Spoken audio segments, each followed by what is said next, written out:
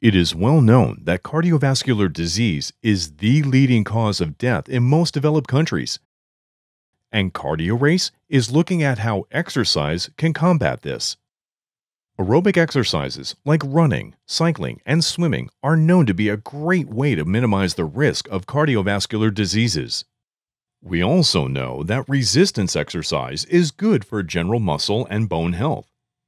Almost all our knowledge on the relationship between exercise and heart health comes from studies investigating aerobic activities. But we don't know how resistance exercise works on its own or alongside aerobic exercise to protect your heart. Could resistance training benefit the heart in addition to promoting muscle and bone health? Among other heart health benefits, aerobic exercise induces greater improvements in cardiorespiratory fitness, and resistance training enhances glucose metabolism and muscular strength. Resistance training and aerobic exercise can follow the same or different pathways to prevent cardiovascular diseases. CardioRace's central hypothesis is that the two activities combined will be more effective in keeping the heart healthy.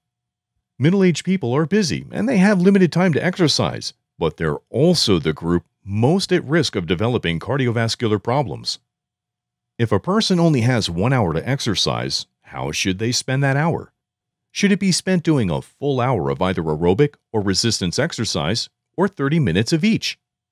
It's a simple yet important question, and Dr. Lee and his team at the Iowa State University Physical Activity Epidemiology Lab are conducting CardioRace to answer it.